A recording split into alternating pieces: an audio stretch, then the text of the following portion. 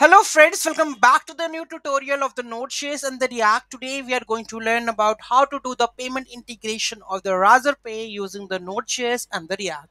Those who haven't subscribed my channel yet, please do subscribe my channel, and if you like the video, please do like, share and comment on my video.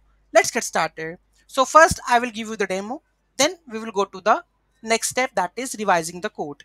Okay, so this is my React page. Let's click on the pay with Razor. Okay, so it open the sandbox account now, and there is a 1 rupees payment. So I will use any of the net banking, wallet, card, pay later or something.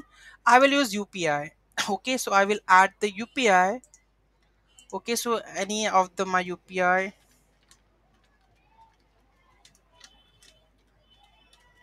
Let's check this. Okay, pay now. So there's a 1 rupee payment successful.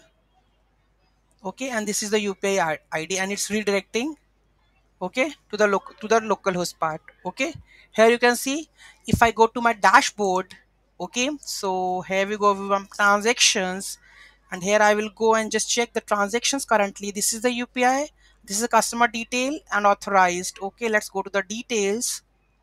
Right, so here you can see that we have a payment ID, UPI and everything come over here. Okay, so if you want to do the refund, you can also do the refund part also.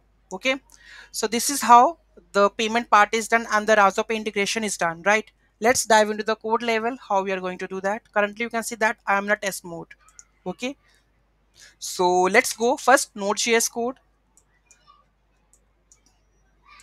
Okay, so we require express razorpay codes. Codes is basically for the assessing the route of the Node.js, and okay, so we can use the route of that one. Otherwise, if you're not using the codes, that will not work. So codes install razorpay and the express. Then we are using the razorpay object over here, that is key ID and the secret. So how to get the key ID and the secret? You have to go to your razorpay dashboard account, go to your account and settings. Here you can see that the API keys, if you want to regenerate the test key, then you will regenerate it or create the new one, and after creating that one you will get the key ID and the secret. Download that key and secret in the CSV format, then copy and paste and use it over here. Okay, then we have an API that is called create order, which expects the parameter, that is amount should be always paisa. So if you are doing the payment of the 1 rupee, then it should be a 100 paisa. Okay, 5 rupees, then 500 paisa. So it deals with the, because the transaction is in INR. Okay, and the receipt, there is the order ID. Okay, so here we have razorpay orders.create. So we are going to create the order ID right from this one, and we are sending the amount, which amount I'm going to send to the front end to accept the payments. Okay, this is basically the server.js file, payments files to have an API create order. Let's dive into the React.js code. React code. Okay, so here we go with this one. So this is the app.js file. Okay, so make sure you have to create the utils file also. So first create the utils. So new promise. So here we have a script. So we have to integrate the script part. Okay, and append the script over here. Okay, this is because here you can see this is the script. I want to add this script while doing the payment, so that the payment pop-up will come up. Okay, so we use React use state and the use effect from the React and the load script from the utils implement the functionality. So here we have this one. Right, moving to the next part. So these are the payment component, order ID, razorpay ID. Okay, so first use effect, we are going to load the script, this one, the razorpay script over here, the checkout.js. Okay, so initially we have to load this script. Right, when I click on the button that is create with pay, so here we have the on click pay, so pay with razorpay. When I click on the handle pay, we have to hit the API, that is create order. Okay, so it will give you the order ID.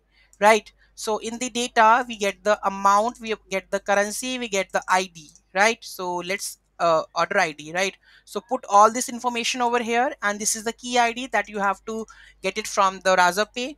Okay, after that is the description, this is the image. So you can see that your company name, your description, everything is locked into the details part.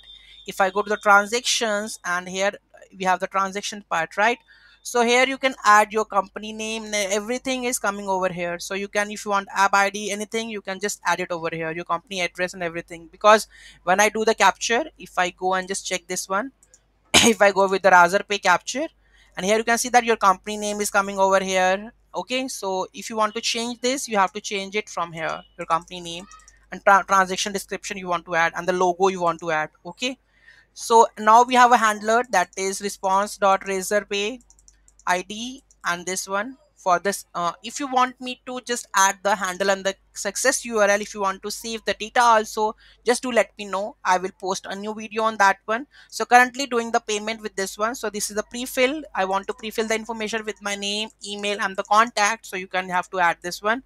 Notes, your company address you want to add, and the theme color if you want to choose, you can add it over here. Okay, after this, new window razorpay with the options will open. Razorpay.open will open the new window like this. Okay, with the color, whatever color schema you want to add, you can add. Okay, and then we have the return part where we are clicking the pay with razor, and this component is done. After doing all of this, you are able to do the transaction with the razorpay, integration with the razorpay. Okay, so any doubt, any query in that, do let me know in the comment sections. Thank you so much for watching this video, and don't forget to like, share and comment on my video. Have a nice day.